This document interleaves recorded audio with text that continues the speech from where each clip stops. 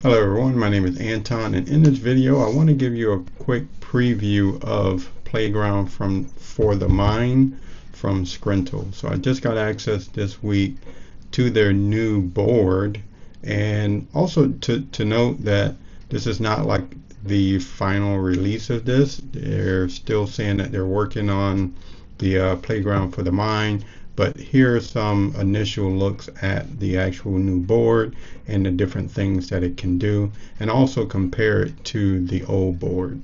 Now, first thing is that when you get access to this, or the way they gave me access to it, is that I have access to the legacy board or the old board and the new board, which is being notated as version 2.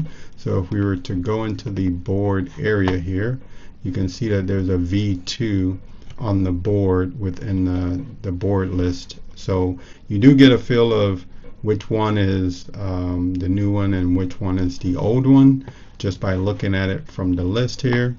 Up here I have two buttons. I have a button for create board and a button to create board with a V2 behind it. If we go into this board, you can also see that there's some pretty noticeable changes where right here at the bottom, let me change this into light mode.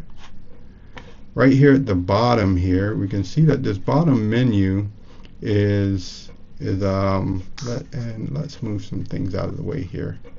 There we go. Make it a lot easier to see. The bottom menu has changed here, or actually there was no bottom menu. This menu was on the side before. So if we look over here at the, let me collapse this side, open this up, on this left hand side, which is the legacy board version, and this one on the right is the new. So on the old version of the board, we can see that the actual controls or menu items are on the left. On the new one, they place these at the bottom. I'll go ahead and expand that. And on the bottom, you have the ability to basically toggle between the selection and pan options there for the board. And this is something that you're probably going to need to do initially if you get access to the board in this state. They may up this here down the road, but on the original board, you can actually click the middle mouse button and you can pan as a shortcut. So you didn't really need to change anything. So I can still right click and select and then hit the middle button to pan. But on the actual V2 version of the board, I cannot click that mouse button and pan anymore. So that option is gone. If I try to right click and pan, it's gone. I can still do the select option, but the clicking the middle button and trying to pan does not work. Also, just going back to the menu here, so you have the selection tool, you have the drag tool, you also have the create new block, and this is somewhat similar to when I come over here, I can click, and by default on the old board, you can put in there by default when you double click, it will create a new card. We'll go ahead and delete this one. If I come over to the new board and I double click, it actually creates a block, and I'll show you kind of how that works on this board in a little bit here. The next item on this bottom menu is a draw connector, to where you can actually draw arrows from one tool or one block to another, similar to what you could do before on the old version. And then you also have a create new dock, you have a create new board, you have add from library. So if I click this, what happens is the spotlight search comes up here, so then I can search for another item within my card library, and I can pick that. And then let me see, if I add this to board, it will, boom, allow me to put that on the board. So that's good. And then there is the plus button here that just says all blocks. and not too sure. Let me click on this and see what it does. Okay, so this one is the one that shows you all the different types of blocks that are supported to be directly on the board itself. So where on the old version of the board you pretty much only had the option for cards, you could come in here, and if I hit the add here, let me get rid of that one. If I hit add, you can see that you could do a dock, which was called a card before. You can do a board. You can do a daily dock, which is really just, again, a regular dock that you use for your journaling. Then there's text that you can put directly on the board. You can put columns, and then you can put web links on here. So you can see they've expanded the different types of things that you can actually put on the board directly. Now, one thing that has also changed too in here is that you do not get the column. So the column option has been removed, and I think that's fine, because what they do now is they allow you to put blocks on the board, so you can essentially still do exactly what you could do before. So before, what you could do is you could put in a column, which is what this one is here, and we will stretch this out so we can see more. And what you could do is, when you have these columns, you could just come in here and say maybe you had tasks or different items going through a different stage, and we can say this is status 1, and maybe this one here is status 2 or stage 2. And then what you could do is you can take a card from here and you can move that card over to this other stage or status within your board, depending on how you configure it. And these can easily kind of go back and forth. You can create new ones in here, so on and so forth.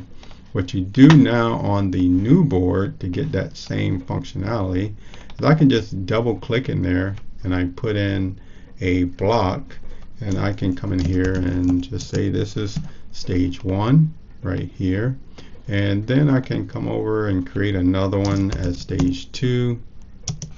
These are separate blocks over here, and once we do that there, then if I come in here and I add in a dock, what I can do is I can hover in or over these different blocks that are on the board, and you can see where it puts that purple line.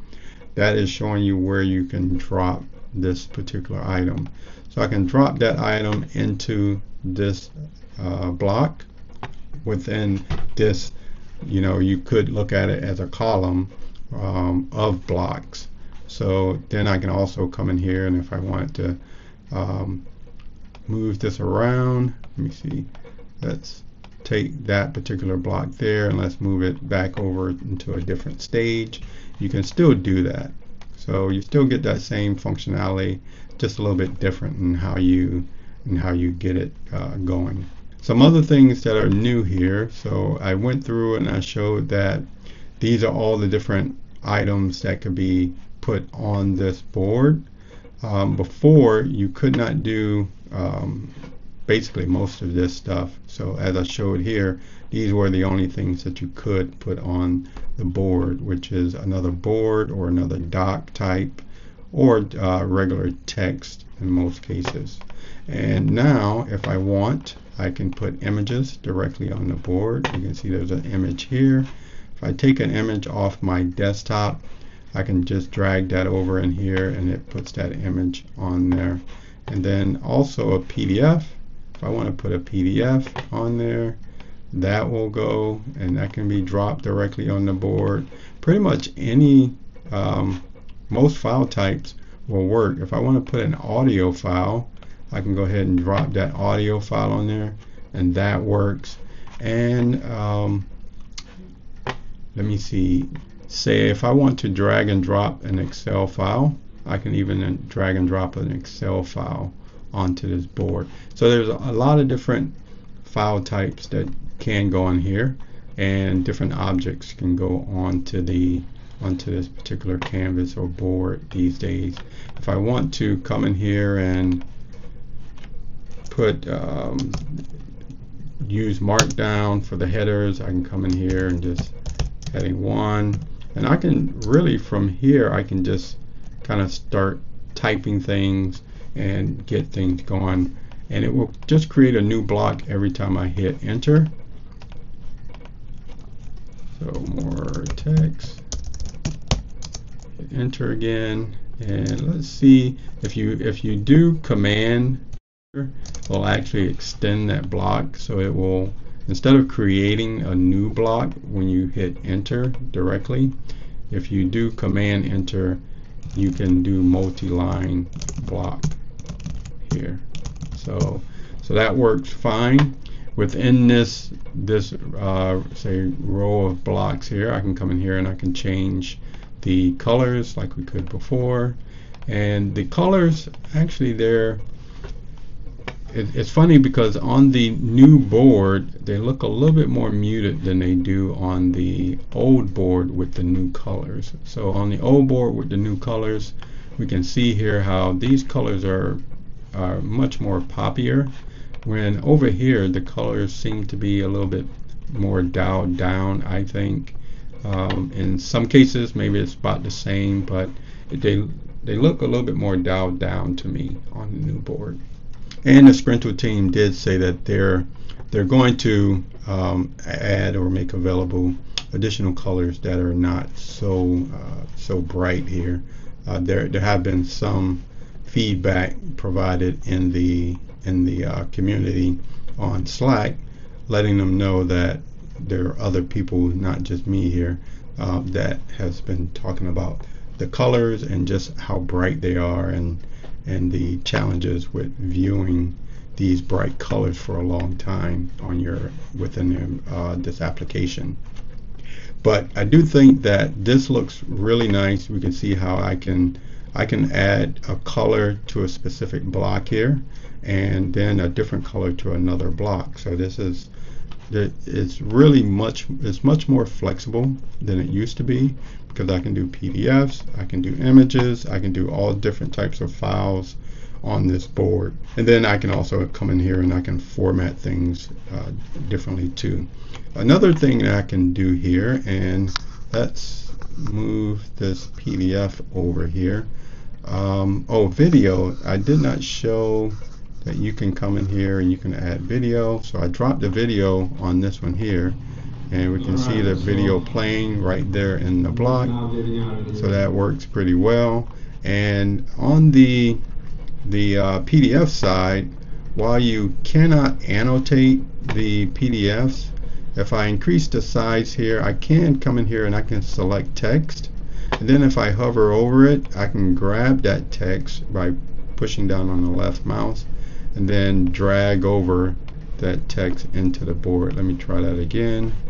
It worked previously, and it does not want to work for me right now. Here, let me, I think what I had to do before was create a doc, and then within this doc it shows the PDF file here. There's a little open button right here. If I click that button, it'll open up that PDF, and let's expand it just a little bit here so we got some room. Move this out of the way, and we'll move this up. And now let me try that over again in this view. If I take that, we can see that I dragged that out there. There's a plus button sitting there now, and if I drop it, it'll actually create a block with the text that's in it. Now the text is not all that great as far as the continuity of and flow of the text that I grabbed here and then how it's pasted in here. Each new line creates a space in between the text, but you can come in here and you can easily kind of just go in here and format this here and come down to this one here and then move that one up there. So you can come in here and grab text straight out of a PDF, drag it over, and then work with it that way. One thing you cannot do, and I still haven't seen, is that you cannot do highlights. That would be pretty nice if I could actually highlight this text and then be able to take the highlight and move it over, similar to what you can do in Heptabase or in Noti. But this is pretty good as far as from what I'm seeing from a first kind of initiation into the new board and what it does. It is pretty responsive, so I can move things around, I can expand, and it seems to be pretty performant as far as, you know, zooming in, zooming out. I can pan around. The panning may be a little choppy, but again, this is an early version of this board, and I'm sure they'll be optimizing this as we move forward. One thing that I did notice is that you do not get the linkages. So right here I manually set up this arrow, but if I come in here and this file, and what I've done is I've linked it to this one here. In the old version of the board, or the version 1 we'll call it, the link would automatically create itself to show that there is a connection between these two. In this particular board here, you basically have to manually create that linkage yourself. And yeah, I'm not sure how I feel about that. I do like the ability to have that link automatically show. So if they did something like in Heptabase, where at least there's an option to trigger and say, hey, show all the connections via these type of links, and then it puts it on there. And they also give you the option to manually put connections on there if you want. Just having that flexibility, I think, would be good. On the different blocks here, or docs, within these blocks, you can change the formatting. Let me see here, we are on this one here. We can change the size here from, let me see, they have compact, they have snippet, and then they have full, where on the older version they had, let me see what the different sizes was. You can toggle the layout from basically this one card with just the title in there, one where it's shrunken down with just the title, and then another where it does show you some content within there. So I think they're probably about the same thing here. The colors you can change as well, and I've noticed too on this one here, you can have transparency. I don't think, let me look over here, yeah, I don't you don't get transparency on the old board, the version 1 board, but on the new board, if I click on color here, right now it's set up for transparent, and let's see if I was to kind of put this over one of these links. Not sure if it'll show here. Boom, boom, boom. The board is showing, so this one's white. Okay, so these colors here are for the actual block itself, not for the card. So if I come into the card, you see if there's some options here for the card. Let me remove the card from here. There we go. I guess that does it right there. Come in here and let me make that transparent. So you can see right through this. Now if I type in some text, you can see that you cannot see it's transparent, so that there is no background there. But if I want to add a background, I can come in here and I can add a background color in there. You can also resize these blocks also, but I've noticed that they only resize, say, horizontal and vertically with a lock on the aspect ratio. So whatever the size of the image is, or the video is, or whatever the objects that's in that block, it will try to make sure that the aspect ratio is even when you increase it, vertically and horizontal. So as I increase the size of this here, you can see it goes out with an even aspect ratio based on what it already is. If I try to just go horizontal here, you can see it still expands horizontal and vertically in line with the shape of whatever this object is. And I can do the same thing here. If I do it on this image, everything expands evenly for this particular image. And you cannot just kind of say I want a square and just get a square out of this if the object doesn't actually support it. What are some other things? Let me see, I put some things on here. Oh, there are no guidelines. So on the old version, when you move stuff around on the board, there would be guidelines to show you kind of how aligned you are with other objects on the board itself, and that does not happen here. Say the middle mouse button, I mentioned that. There is no auto linking, I mentioned that. So as you do backlinks in a card or in a doc to another doc, you don't get that linking between them two automatically. And you can't share these boards publicly either. So in here, if I go to share, you don't get that public option to share these new versions of the board, the version 2s. So that's another thing that's missing. And then if you right click on this board, the options are a lot less than what they are on the previous board. So if I right click on there, you can see I get all these different options here, where if I right click over here, you only get these 3 or a few of them sitting there. So a lot of good changes that are on here. The other stuff is still set up to be exactly what you get on the old board, where they've made some tweaks and changes here to clean up the interface a bit. So all that stuff is still the same, but yeah, I'm actually liking the changes that they've added here and that they've put on here. I do hope that they put some of the things that they've had on the old version of the board, like the guidelines. If I'm moving this around, you can kind of see it. Hopefully you can. Let me zoom in over here. You can see the guideline that kind of shows you where you are in alignment to the other objects on the board, that they get that put in, and then the ability to at least toggle on and off the auto connections between different objects that have backlinks to them on the board. That would be a nice one to add.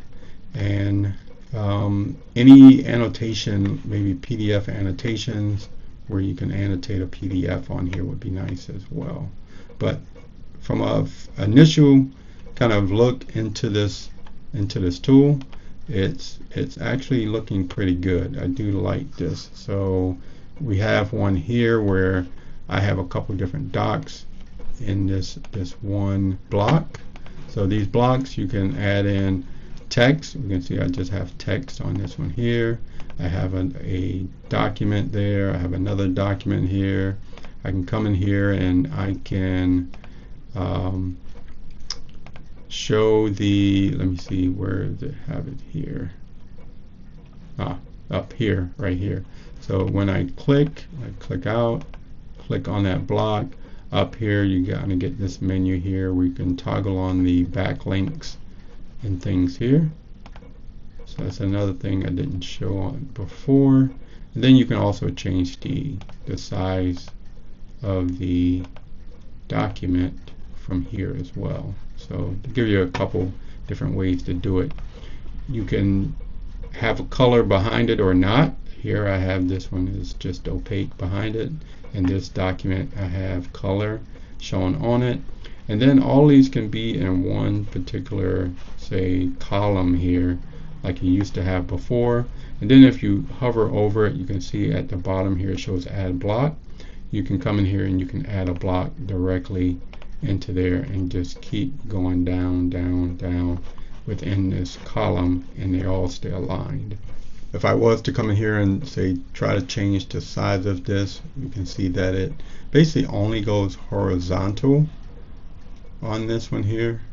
So again, that sizing and reshaping thing, it does give you the ability to do somewhat reshaping, but it stays somewhat conformed to this aspect ratio where it only goes out and expands those, and then images will all, they'll have that lock aspect ratio when you're increasing and decreasing it. One more thing to walk through here, and that's next to this all blocks there is an explore templates. So you do get a few templates that they give you where it would pre-populate all this stuff on the board for that template. So if let me move this up and see if it'll do it right. Let me say reading notes. You can see it through that template on here, and then everything is selected right now for what that template provides. If I was to come in here, let's click off and let's just say maybe planning. It does planning there, and we can see what that looks like. So there are some templates here that you can leverage. On the template front, it would be, I would say, much better if we can create our own templates and have our own template library and easily be able to access those templates. But I'm going to go ahead and close it out right here. Again, this is an initial look at Scrintal's Playground for the Mind, the new version of the board that they're going to be releasing here, hopefully pretty soon. Let me know your thoughts on what I've shown here so far. Is it something that you're interested in or you're excited about on this new version of the board that they're bringing to the table, or is it really they're catching up with some of the other products or solutions out there that gives you visual note-taking and whiteboarding type capabilities? If you like the content I'm providing on this channel, don't forget to subscribe and like the videos. And until the next time, have a nice day.